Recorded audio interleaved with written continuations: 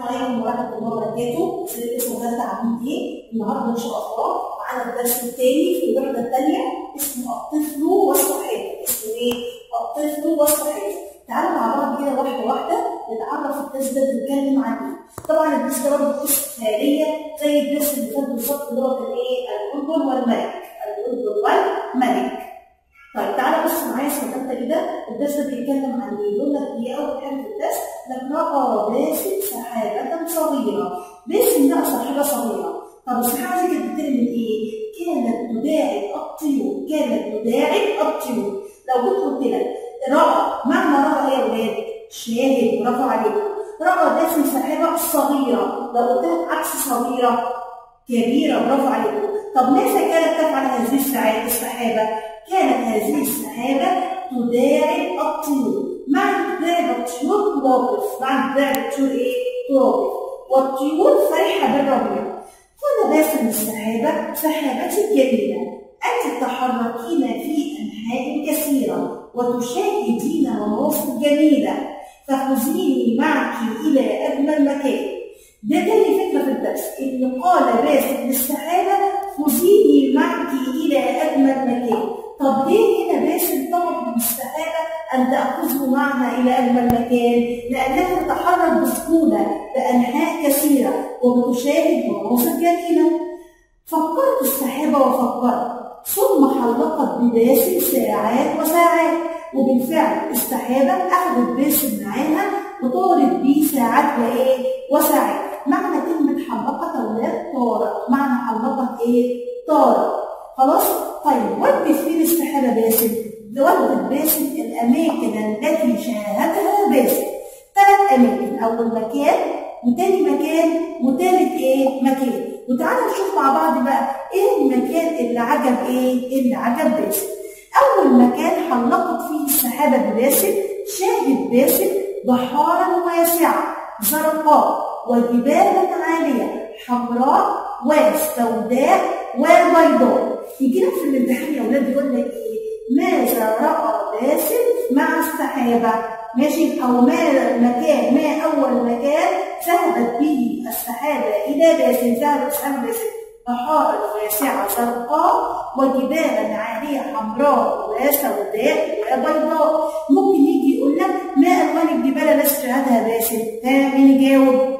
برافو عليكم. ها حمراء وسوداء وبيضاء. طب كلمة بحارا مين يطلع لي فيها ايه بقى؟ كلمة بحارا دي فيها تنوين، برافو عليكم. تنوين بالايه؟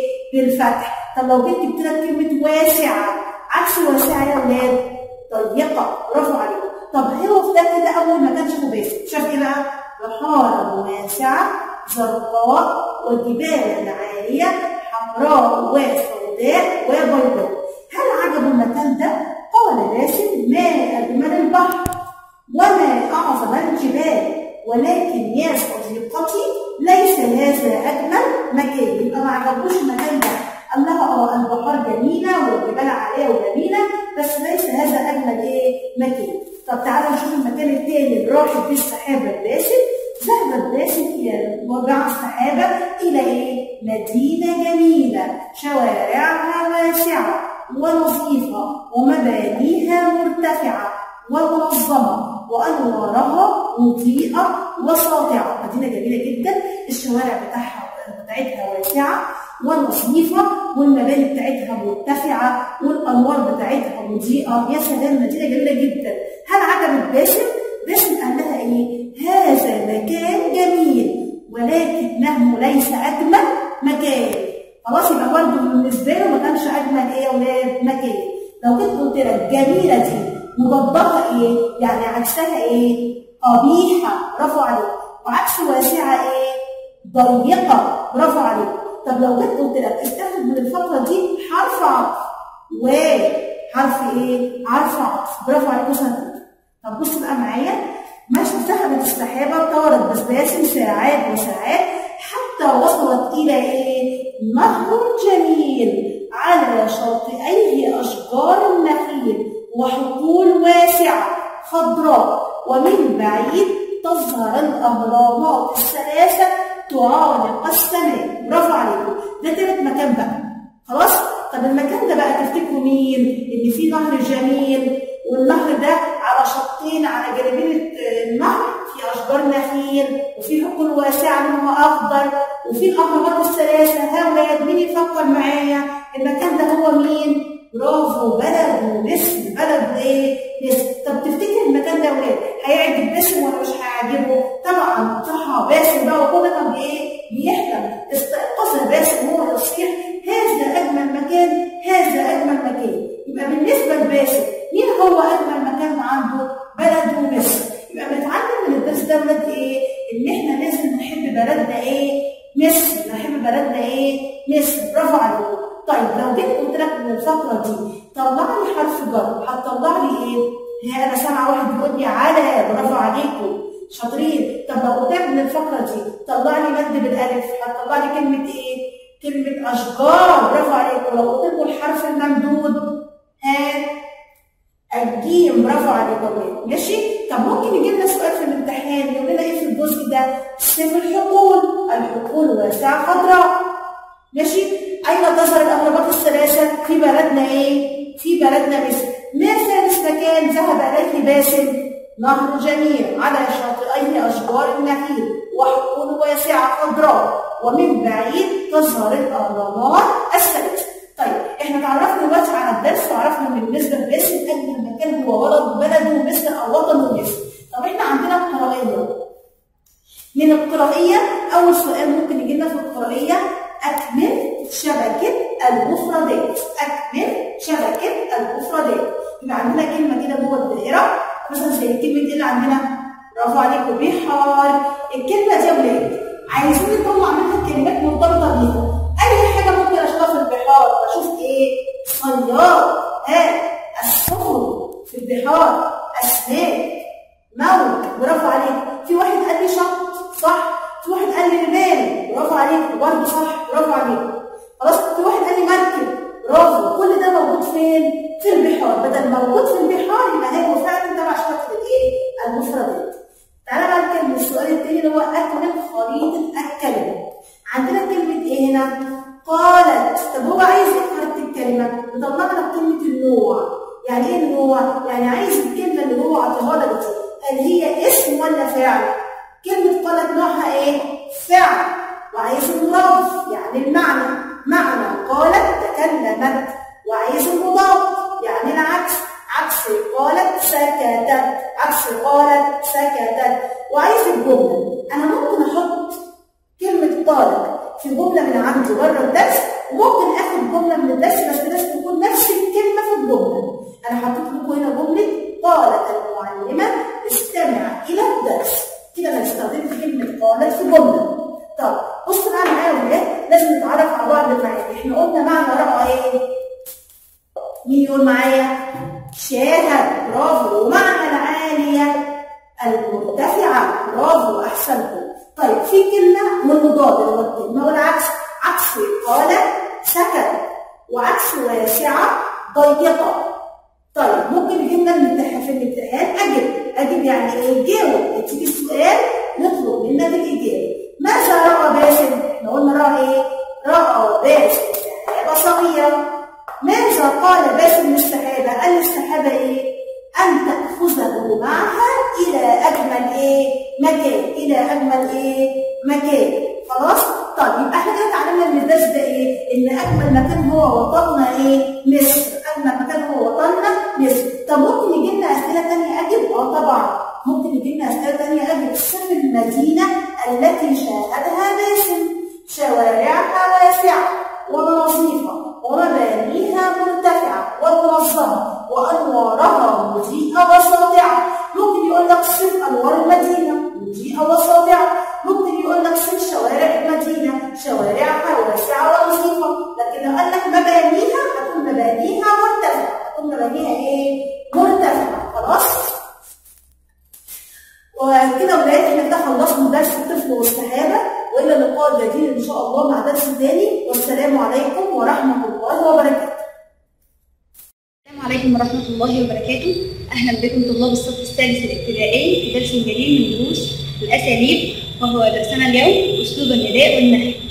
اسلوب النداء والنهي هنتكلم عن كل اسلوب وهنعرفه، وفي الاخر هنعرف الفرق ما بين اسلوب النداء والنهي وازاي ندخلهم هما الاثنين مع بعض في جمله واحده. اول حاجه عندي اسلوب النداء. اسلوب النداء يا سنه ثالثه يعني ايه اسلوب النداء؟ يعني معناها ان انا بنادي على حد، مثلا زي عندنا اول مثال يا سعيد اقرا. معنى كده ان سعيد ده موجود معايا قدامي، بس انا بلفت انتباهه عشان ابدا اطلب منه الطلب اللي انا عايزاه، فبقول له ايه؟ يا سعيد اقرا. المثال الثاني يا محمد ارسم. المثال الثالث يا وليد اكتب. كل الجمل اللي عندنا احنا لاحظنا ان احنا معانا اول حاجه اداه النداء وهي يا، وبعدها اسم المنادى سعيد محمد وليد. يبقى اداه النداء واحده في كل الامثله اللي احنا شفناها مع بعض يا، واللي بيختلف معايا اسم المنادى والطلب. طيب القاعده بتاعتنا بتقول اسلوب النداء يتكون من يا وهي اداه النداء زائد اسم المنادى. يبقى احنا كده عرفنا ان اسلوب النداء هيتكون من حاجتين، يا اللي هي الاداه بتاعتي واسم المنادى. طيب تعالوا نشوف التدريب. اكمل كلمتين. المثال الاصلي بتاعي بيقول لي يا خالد العب الكره. يا خالد العب الكره.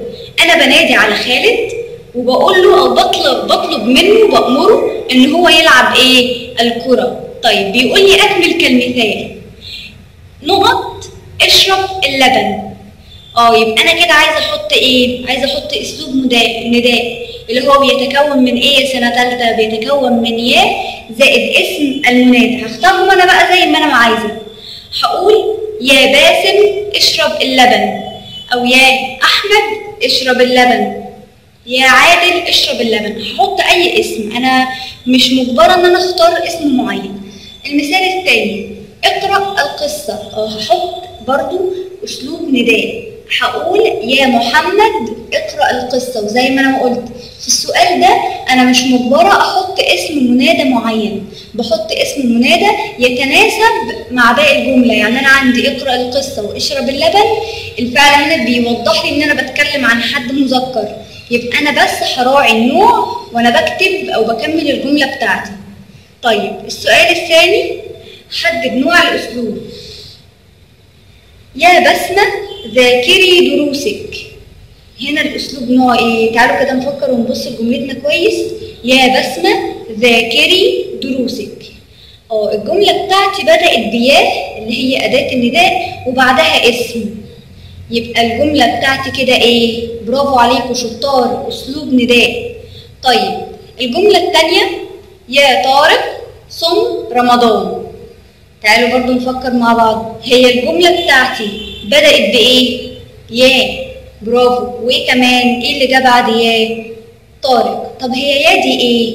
يا أداة النداء وطارق هو اسم المنادى. طيب إيه الأسلوب اللي بيتكون من أداة النداء واسم المنادى؟ برافو عليكم، لسه قايلين مع بعض أسلوب النداء، يبقى الجملة دي أسلوب نداء. طيب ده أسلوب النداء. تعالوا كده نتعرف مع بعض على أسلوب النهي. طيب يا سنة ثالثة، إيه هو أسلوب النهي؟ أسلوب النهي هو عبارة عن لا اللي هي الأداة زائد فعل مضارع. يعني إيه؟ يعني مثلا زي الأمثلة اللي عندي كده، لا ترفع صوت التلفاز. لا هي موجودة، ترفع فعل مضارع. تمام؟ يبقى احنا كده الجملة بتاعتنا سليمة. طيب برضه أنا مش فاهم أسلوب النهي ده عبارة عن إيه؟ عبارة عن أنا بطلب منك عدم فعل شيء معين. بطلب منك الامتناع عن فعل شيء معين.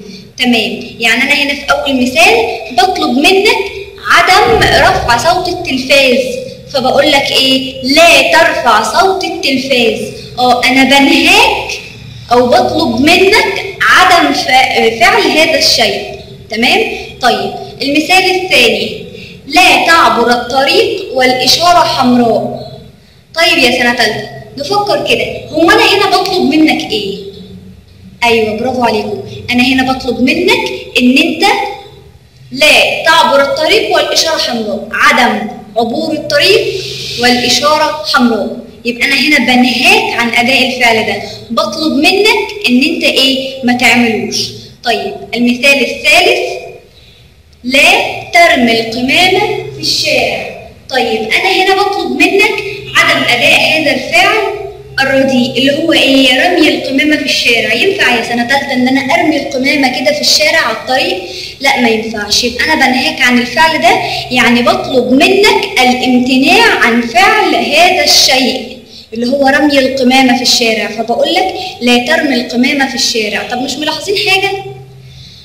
ملاحظين ان هنا لا دخلت على فعل مضارع بس بينتهي بحرف الياء. امال راح فين حرف الياء يا سنة تالتة؟ لا لما دخلت على الفعل اللي فيه ياء عملت رمته او طلعته بره. تمام؟ يبقى لا لما هتدخل على فعل مضارع ينتهي بالالف او الواو او الياء هتحذفها، هنحذف خالص الحروف دي وهنعوض عنها بحركة. يعني ايه حركة؟ يعني يا اما فتحة يا اما ضمة يا اما كسرة، ودي بتتحط على حسب الفاعل. تمام؟ طيب تعالوا نشوف مع بعض القاعدة. القاعدة بتقول بتقول ان اسلوب النهي بيتكون من لا زائد الفعل المضارع. يبقى اسلوب النهي بيتكون من يا سنة تالتة؟ بيتكون من لا اللي هي أداة النهي زائد الفعل المضارع. وقلنا ان لا لما بتدخل على فعل مضارع في ألف أو واو أو ياء بتحذف الثلاث حروف دول وبنعوض عنها، يعني بنحط مكانها حركة حسب الفعل اللي عندي. والقاعدة بتاعتي في اسلوب النهي بتقول لي ان اسلوب النهي ده هو عبارة عن طلب الامتناع عن فعل الشيء، يعني انا بطلب منك عدم فعل هذا الشيء. تمام؟ تعالوا كده نشوف مع بعض التدريب. اول سؤال، حدد نوع الاسلوب. حدد نوع الاسلوب. تمام؟ طيب اول مثال، لا تتسلق الاشجار. بقول لك لا تتسلق الاشجار. انا عندي لا وعندي تتسلق فعل مضارع. طيب وهنا كمان بطلب منك عدم تسلق الاشجار، يعني بطلب منك الامتناع عن هذا الفعل. يبقى ده اسلوب يا سنة تالتة؟ برافو عليكم، اسلوب نهي. طيب المثال الثاني، لا تشوه الجدران. في الاداة بتاعتي اداة النهي زائد الفعل المضارع تشوه. تمام؟ يبقى لا تشوه الجدران اسلوب نهي. طيب المثال الثالث، لا تكذب. انا هنا بنهاك عن عن فعل الكذب، عشان هو فعل يا سنة تالتة؟ فعل رديء ما ينفعش اعمله، فانا بنهاك عنه، اي بطلب منك عدم فعل هذا الشيء اللي هو فعل الكذب. يبقى لا تكذب اسلوب نهي. رابع مثال، لا تلقي القمامة في الشارع. عندي الأداة وعندي الفعل المضارع الذي حذفت منه الياء. ليه؟ لأن احنا قلنا ان لا لما تدخل على الفعل المضارع واخره ياء بنعمل فيها برافو عليكم، بنحذفها. طيب لا تلقي القمامة في الشارع هو اسلوب نهي. طيب تعالوا كده نشوف المثال الثاني، اطلب من زميلك أن. السؤال ده مهم جدا. انا هخليك تطلب من زميلك حاجة اللي هي أول مثال بيقول لي اطلب من محمد ألا يغش في الامتحان. اطلب من محمد أن لا يغش في الامتحان. هطلب منه ازاي؟ أول حاجة هنادي على محمد، يعني هستخدم أسلوب النداء. أنا هنا عارفة اسم اللي هنادي عليه، عارفة إن هو محمد. طيب يلا نحط أداة النداء ونكتب اسم المنادى، يا محمد. كده أنا استخدمت أسلوب النداء. وكمان هستخدم اسلوب النهي، هعمل فاصله وهبدا انهي عن الفعل اللي انا مش عايزاه يعمله. هقول يا محمد لا تغش في الامتحان، يعني انا كده بطلب منه ان يمتنع عن هذا الفعل القبيح. يا محمد لا تغش في الامتحان. طيب الجمله الثانيه، اطلب من بسمه ان لا ترفع صوتها. عايزه اطلب من بسمه ان لا ترفع صوتها. هنادي على بسمه وابدا ان انا اطلب منها ان هي عدم فعل هذا الشيء. طيب هقول هحط أداة النداء بتاعتي، برافو يا، وبعدين اسم المنادى هو محدد لي. انما لو قال لي اطلب من زميلك هكتب انا اي اسم، انما هو هنا محدد لي الاسم. قال لي بسمة. يا بسمة لا ترفعي صوتك. يبقى انا طلبت من بسمة ان هي عدم رفع صوتها. يبقى انا هنا كده يا سنه ثالثه عملت ايه؟ مش ملاحظين؟ انا هنا دمجت ما بين اسلوب النداء واسلوب النهي. اول الجمله يا بسمه اسلوب نداء، لا ترفعي صوتك ده انا كده بعمل ايه؟ بنهاها، يعني استخدمت معاها اسلوب النهي. تمام؟ طيب وبكده نكون خلصنا درسنا النهارده. اتمنى انكم تكونوا استفدتوا يا سنه ثالثه. السلام عليكم ورحمه الله وبركاته.